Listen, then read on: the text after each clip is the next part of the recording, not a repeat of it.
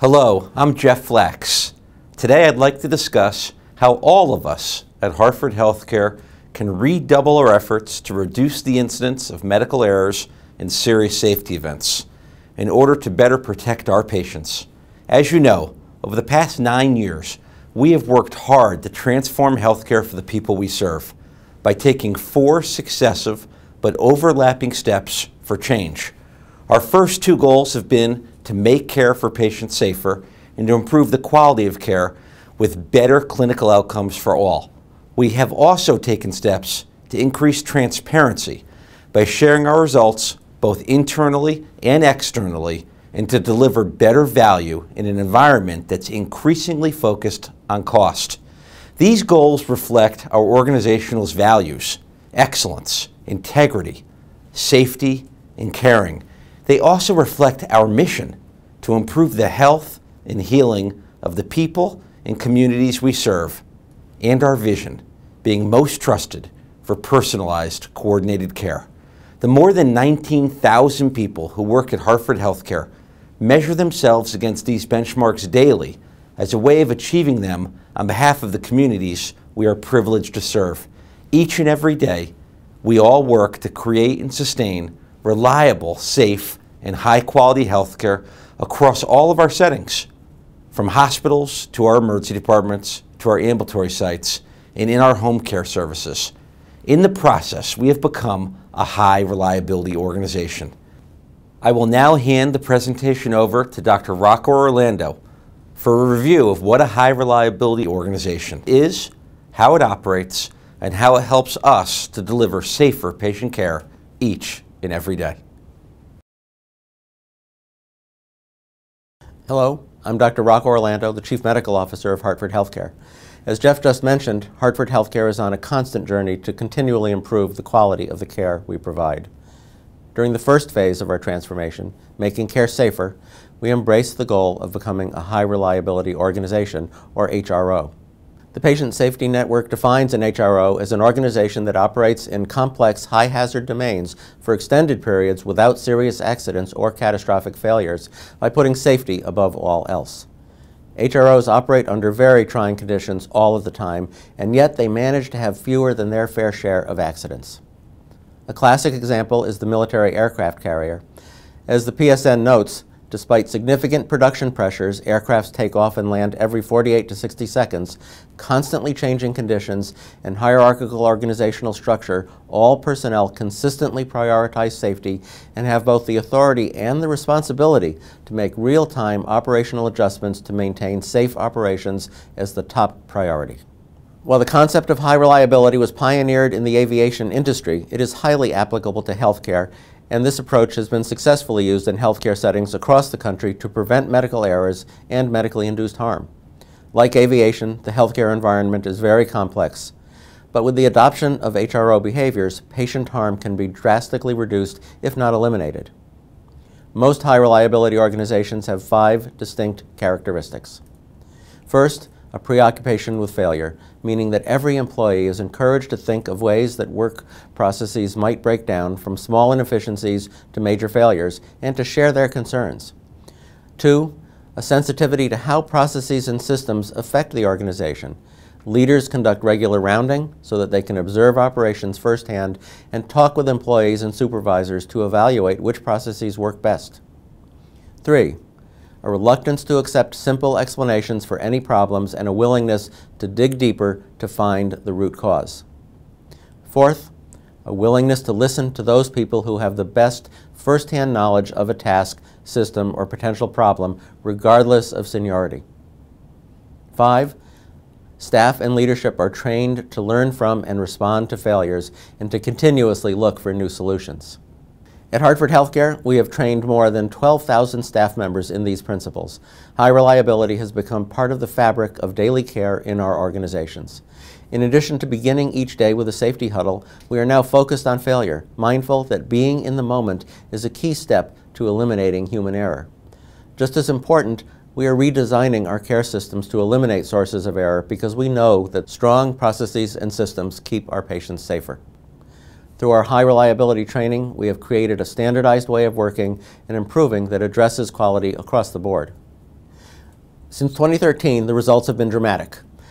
Hartford HealthCare has decreased serious safety events by more than 73% by taking bold, concrete steps to become a high-reliability organization. We achieved this reduction in adverse events by implementing leadership rounding, introducing lean daily management, establishing one standard safety reporting system, reducing care variation by implementing checklists and protocols in care areas, identifying safety champions, highlighting patient stories, and holding daily huddles to promote and ensure patient safety. In so doing, we have drastically reduced harm to our patients, as this chart shows, but over the last 2 years, we have hit a plateau. While Hartford HealthCare is a national leader in high reliability among healthcare systems, we are not at zero, and that is our ultimate goal. Because further reductions depend so heavily on the daily actions of our clinical staff, leaders, and support personnel, it's become clear that we're all in need of a refresher on how to anticipate and prevent errors so that we can work together to drive patient harm to new lows. In short, to be most trusted for personalized, coordinated care as an organization, we must recommit ourselves to high reliability behaviors. It's important to recognize that errors can happen anywhere and to anybody. Some mistakes are due to a lack of knowledge or facts. The provider may not have received the correct information, the message was garbled or lost in transmission. For example, a radiologist left a message for a physician about a concerning finding, but the physician never received it. In other cases, the person in question has the required knowledge or facts to deal with the situation, but doesn't process that information correctly, or doesn't respond quickly enough to protect the patient from harm. One example might be a provider who knows what the symptoms of preeclampsia are, but doesn't recognize these signs in a pregnant patient and fails to respond in time to prevent harm to the woman or her baby. Errors can also be skill-based, improperly inserting an airway or an IV, for example, or lapse-based, when because a mistake is made because someone isn't paying close attention to what they're doing or how a patient is responding. An example of a lapse-based error is giving a patient the wrong dose of medication. The likelihood that errors will happen increases when people are faced with factors that contribute to human error: distractions, stress, lack of time, to a sudden influx of patients, fatigue, misuse of controlled substances, power outages that take an electronic health record offline. But whatever the reason, most patient safety experts believe that most medical errors and patient harm are the result of system errors. In other words, had the system been set up to make an error less likely, it might never have occurred.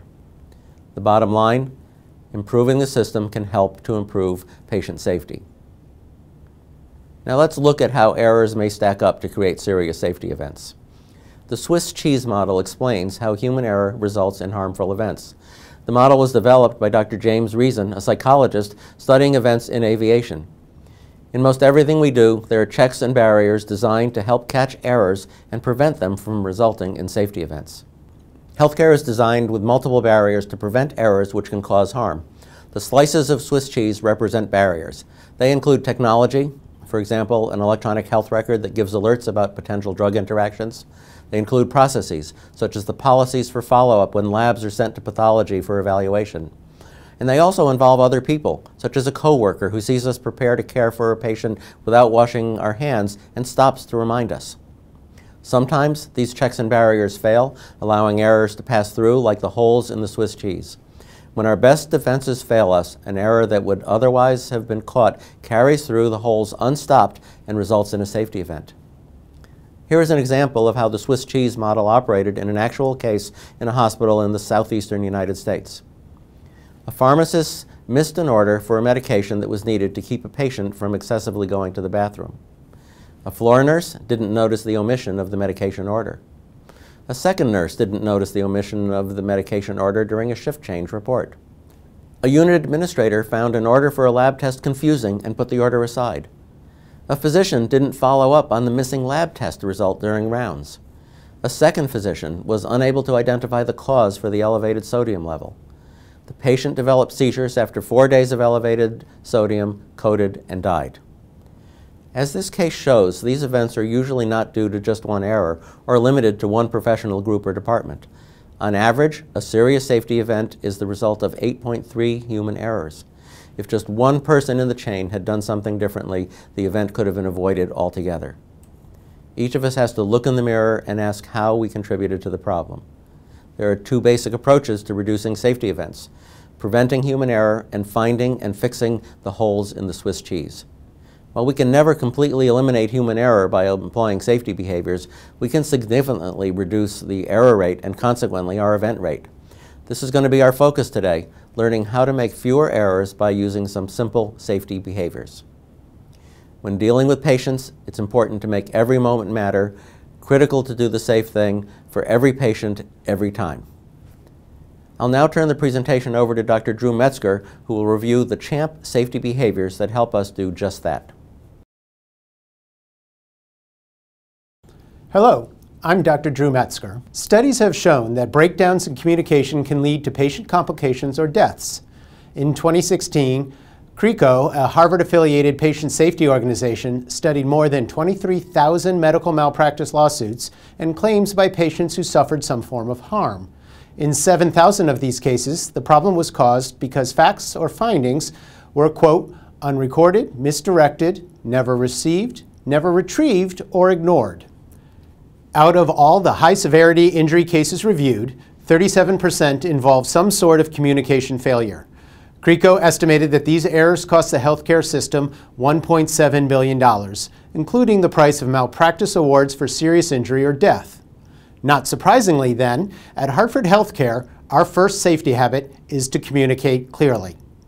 One technique you can use to communicate clearly is the three-way repeat back. In a repeat back, the sender initiates the communication.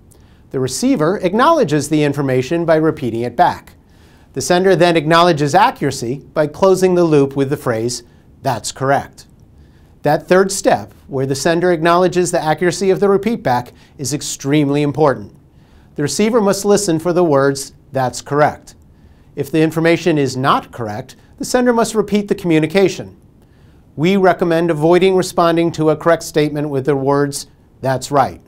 The word "right" could be confused with the direction it represents. For example, left versus right. Across Hartford HealthCare, the phrase, "That's correct," is a safety code word. It's part of the culture here. Since repeatbacks may not be a common practice in our normal lives, sometimes you may have to initiate it after receiving information from a colleague. At the bottom of the slide, you will see a good safety phrase to know. Let me repeat that back. That's your way of saying, I need a second, and I want to make sure that I have this perfectly clear by repeating it back to you. It also tells the receiver you are expecting to hear a "That's correct" when you have finished sending the information. The three-way readback is the same as the repeat back, except the receiver writes down the information, request, or order and reads back what they have written. Don't rely on your memory. Write it down whenever you receive critical information that may be difficult to remember. The Joint Commission requires this for communication of critical test results, verbal orders, and telephone orders. The next technique we will discuss is called phonetic clarification. It's an outstanding best practice in oral communications when communicating a patient name, procedure name, medication name, or employee name. In these instances, spelling is often difficult and there are a lot of sound-alike words. When using phonetic clarification, you say the word, then spell it with a letter in addition to saying the word that starts with the letter. You will find this alphabet on your CHAMP card. Please use it to practice in those situations where a person's name, a medication name, or procedure could be confused. You don't always have to spell out the entire word phonetically. Sometimes it's more efficient and clearer to only spell those letters that can be confused with another letter. For example, please go and take the blood sugar reading on Mr. James Pfeiffer. That's Pfeiffer with a P, as in Papa. It is important to point out that across Hartford HealthCare, you may experience different examples of phonetic clarification. For example, N as in November or N as in Nancy. The important takeaway is to use phonetic clarification to ensure your message is received accurately. You will be surprised how often people can get stuck on simple letters and pick whatever pops into their heads, like N as in pneumonia and Z as in xylophone. In numeric clarification, we say the number and then the digits to avoid confusion with sound-alike numbers, like 15 and 50. If a nurse is given a verbal order to administer 15 units of insulin, he or she may silently wonder, was that 15 or 50? A best practice is to commit to saying 15, that's 1-5, or 50, that's 5-0. This approach is clear and concise, and we use the separating words "that's" to avoid any confusion between the number and the digits. The best times to use numeric clarifications are when communicating medication doses, critical lab values, and patient or employee identification numbers. Listen to these similarities. 45, that's 4-5. 425, that's 425. When saying a range, like 4 to 5, use "that's the range 4-5. Also, commit to using a leading zero where the number begins with a decimal. We see pretty good commitment to the written use of leading zeros in front of decimal points, but overall, there's still room for improvement in the verbal use of leading zeros. The correct way to say 9/10 of something is 0.9. Phonetic clarification and numeric clarification help us to build a common language, making us much more reliable in our verbal communications. If at any point you do not have the clarity you need, ask clarifying questions. This is an essential part of communicating clearly. This technique may be used during any one of the techniques we mentioned here. You can start by saying, "Can I ask a clarifying question?" This question is part of our common language. Now, let's take a look at how several of these techniques can be used in our workplace. Correct. Excuse me, Dr. Mann? The Yes. potassium on Mr. Smith is 4.2. Mr. Smith, potassium 4.2. That's correct. That's how it works. To prevent crises. Hi, Dr. Mann. This is Brita in the ICU. Just wanted to let you know the hemoglobin on Mr. Smith is 6.2, You know what? Let me write that down. and the hematocrit is 18. That's 1.8. Mr. Smith, the hemoglobin is 6.2, and the hematocrit is 18. That's 1.8. That's correct. Thanks so much for calling. I have a clarifying question regarding Mr. Harris. Do you have any concern for mesenteric ischemia? Yes, Mr. Harris does have significant abdominal pain out of proportion to the clinical findings. Phonetic clarification is used during verbal communication when words sound alike. It's often helpful to use phonetic clarifications for drug names and for patient names. Is this Mr. Brent or Brent? This is Mr. Donald Brent. That's B as in boy. B as in boy. Brent. For sound-alike numbers, use numeric clarification. Say the number and articulate each digit. 15 and 50 can sound alike. Was that 15-1-5 or was that 50-5-0? For a complex number such as 425, articulate each digit. 4, 2, 5. I'll need 40 units of vasopressin, please. That's 40 units. That's 40 units of vasopressin. Prepare to shock him again. Okay, can we continue compressions? Now, let's talk about our second safety habit, hand off effectively. In previous jobs, how many times have you wished you had more information to appropriately care for a patient or complete an important project? Do you spend a lot of time and energy just trying to catch up and figure out what has or has not been accomplished? The handoff effectively process is designed to provide a seamless transition when communicating important information during a handoff or transition of a patient care or project. It's important to remember that effective handoffs must occur prior to a change in a care provider or project owner, cover an entire shift or a portion of a shift, are interactive, direct communications between care providers or project owners, minimize distractions, follow a standardized process specified by the department or service, may use a checklist to ensure important information is not missed or forgotten, and include an opportunity to ask clarifying questions. SBAR is a checklist we use as we hand off or transfer patients, materials, tasks, or information. It's a tool that helps structure the information so we don't miss anything that needs to be handed off to another person. You need to prepare for this, mentally or in writing, depending on the situation. SBAR can be used in both clinical and non-clinical situations, verbally, by phone, or in writing, such as in an email. Each letter stands for information that is important to the handoff. Start by identifying yourself and others involved, such as the patient, family, or other employees. Then state the following: the situation, which is the immediate problem or the headline. The background, a brief description of relevant history related to the situation. The assessment, which is your view of the situation. You might say something like, I think the problem is, or I'm not sure what the problem is. You should also give your perception of the urgency of the action needed. For example, the patient is deteriorating rapidly, or we won't be able to continue service without more supplies. Finally, state the recommendation, your suggestion about the action that should be taken to solve the problem, or your request for guidance on what action to take. While you're speaking, be sure to say the words situation, background, assessment, and recommendation so the listener knows the nature of the information you're providing. Always check to see if the other person has any questions. Ask clarifying questions yourself if needed. Let's take a look at 2 video clips that show an SBAR report. Here's an example of a less than effective SBAR.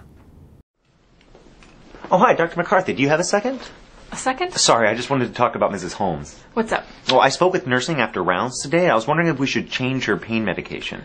I'm sorry, who are you? Oh, I'm John, the pharmacist on the stroke unit while Tanya's away. Why change her medication, John? Why wouldn't we just up the dose? Well, the current med isn't fully relieving her pain, and the team says it's making her drowsy, too tired for her therapies. She's reporting her pain at 7 out of 10 for the last Okay, what are you suggesting? Well, I don't really know this patient very well. I could review her chart, but that might take a while. I'm not going to be here tomorrow. Tanya's coming back, so maybe this should wait. But Mrs. Holmes is really hoping to be home for the weekend, some big anniversary, and her husband is coming in this Thursday, so maybe one of us should talk with him. Okay.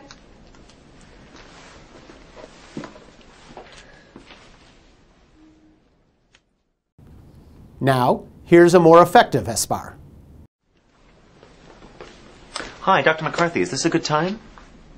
I need 3 minutes to discuss Mrs. Holmes. I'm John. I'm providing pharmacy coverage to the unit. I have a few minutes. What's up? Nursing raised a concern from rounds this morning. The situation is that Mrs. Holmes' pain isn't being well controlled. She's sedated, which is having an impact on her participation in therapies, and she's continually reporting her pain at 7 out of 10.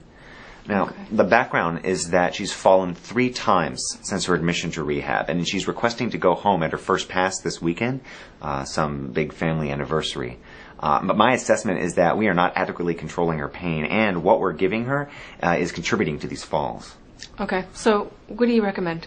Well, after reviewing her chart, I'm considering lowering her dose of opiates and introducing an anti-inflammatory, which would be less sedating, and she should be able to tolerate. Yeah, that makes sense. Her husband is coming in this Thursday at 10. If you're available, we could meet to discuss. Okay. Sounds like a good plan. Let's meet back here and we'll talk to the family together. Okay. Listen to how the speaker uses the words situation, background, and assessment in his communication. When you organize your communication into an SBAR format, it delivers the information in a clear, concise manner, placing the recipient in a better position to understand your message. Now, let's discuss the third safety habit, attention to detail. STAR is recognized as the best tool for avoiding skill-based errors. STAR stands for stop, think, act, and review. When using STAR, you pause for 1 to 2 seconds. Consider your action, concentrate and carry out the task, and then, if you have time, review to make sure that you got it right. The best time to use STAR is when going from thought to action. For example, identifying a patient, entering data into a device or computer, sending an email, documenting a thought or value, connecting tubing or leads, and any time before taking action with a patient. Stop is the most important part of STAR. It gives your brain a chance to catch up with your hands.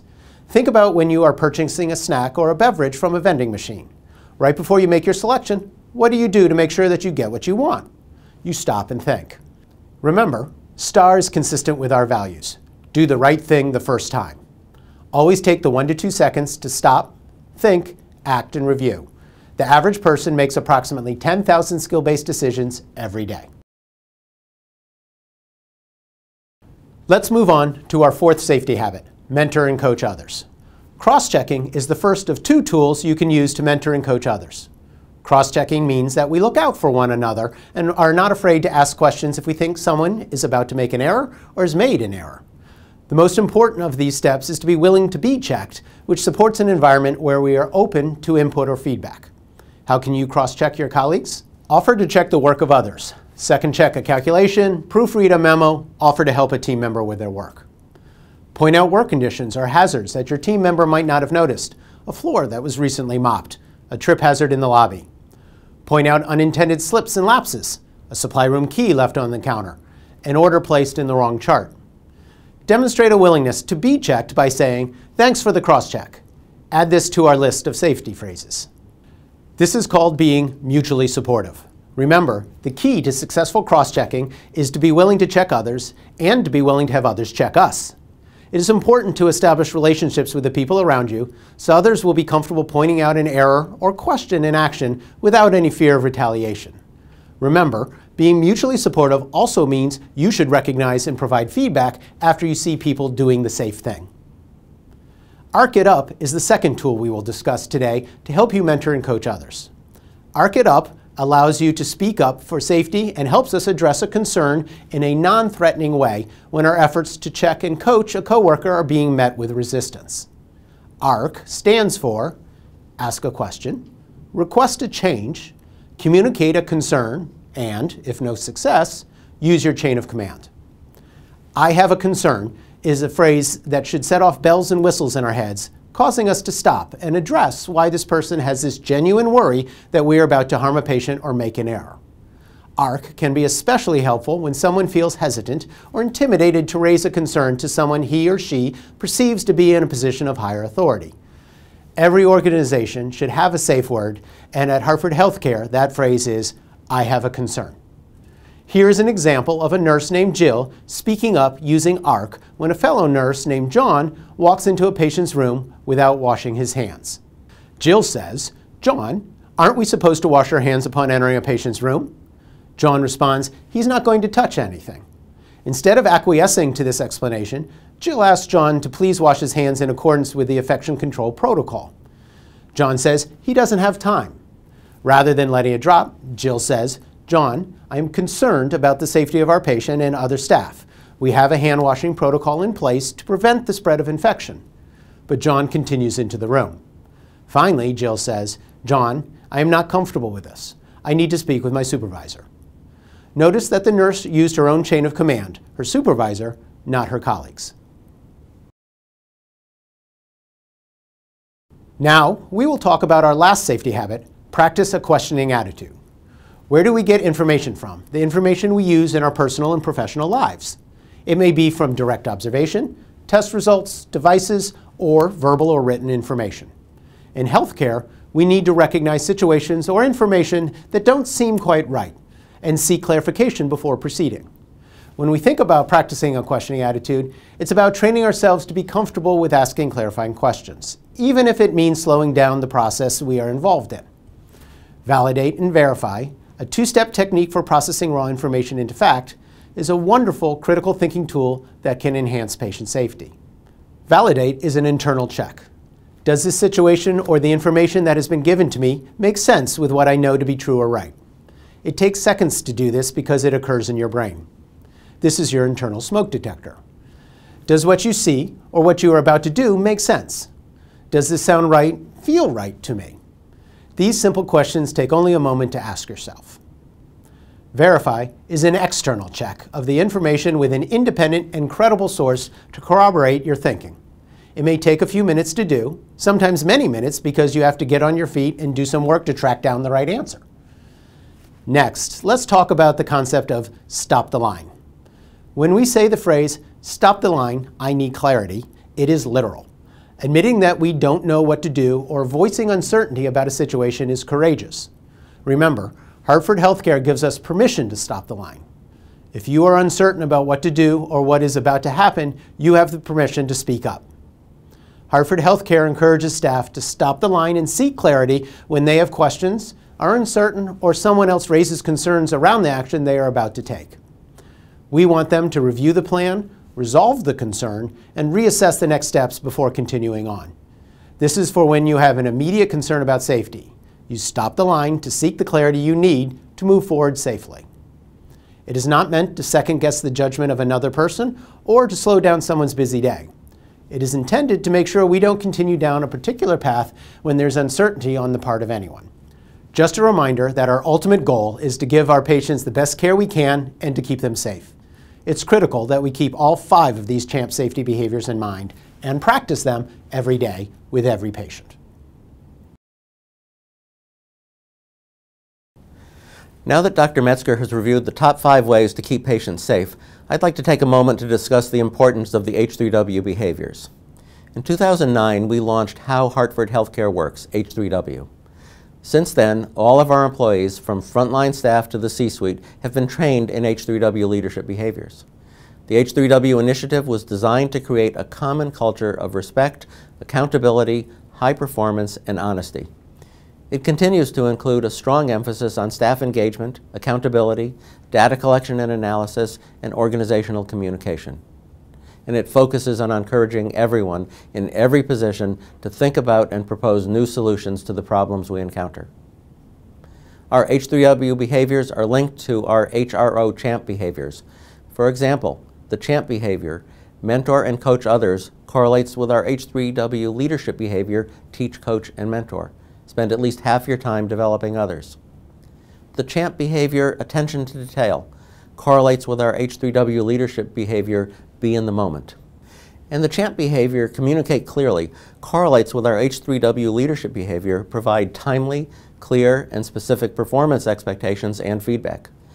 Our history has shown that practicing these H3W and CHAMP behaviors significantly improves the quality of patient care.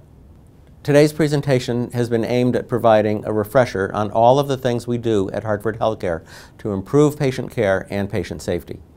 We've come a long way over the last few years, but as a high-reliability organization, it's critical that we double down and continue to practice these patient-focused behaviors consistently and help our colleagues to do the same.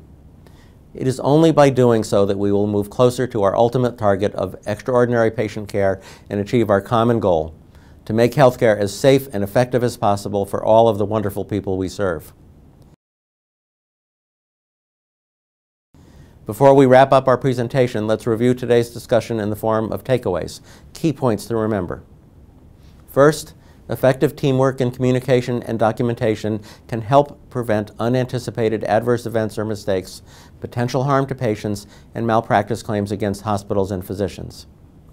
Second, because healthcare communication regularly involves the participation of different patient care providers and support staff at different times, it is vital that communication is open, accurate, and timely. Third, the use of structured communication tools, closed-loop communication, and assertive statements of clinical concern when needed to ensure that there are no dropped balls or misunderstandings when it comes to the care of the patient.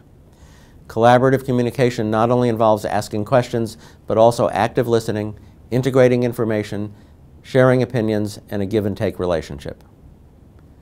Team members should be open to feedback and encourage all healthcare team members to speak up about concerns. Providers should document details of patient care, their medical findings, and their progress notes as close to the time of the patient encounter as possible. This allows for your information to be available to other caregivers in a timely fashion. Finally, remember that at Hartford HealthCare we strive to function as an effective, close-knit team. Treating your healthcare partners and our patients with the respect and understanding they deserve on a daily basis helps to build that team commitment and ultimately results in the best possible outcomes for all of us.